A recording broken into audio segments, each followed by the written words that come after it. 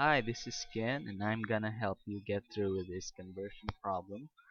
101.325 kilopascals converted to blank Torr, and our answer should have six significant figures.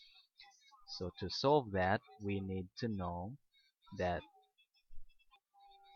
1 kilopascal is equivalent to 1000 pascals, and 1 torr is equivalent to 1.3332 times 10 squared pascals.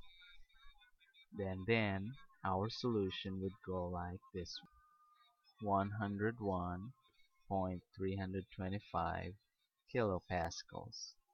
Then we multiply it by our conversion factor and canceling out the units, 1 kilopascal at the bottom and 1000 pascals in the numerator. So this had to cancel out.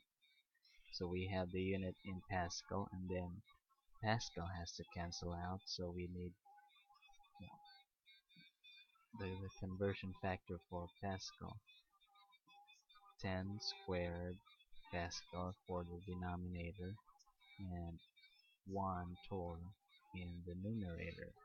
And then Pascal would have to cancel out. And so we have our unit in torr. And doing the mathematics here using a calculator, we would get 760.002 torr.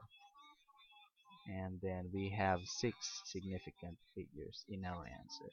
And that's it.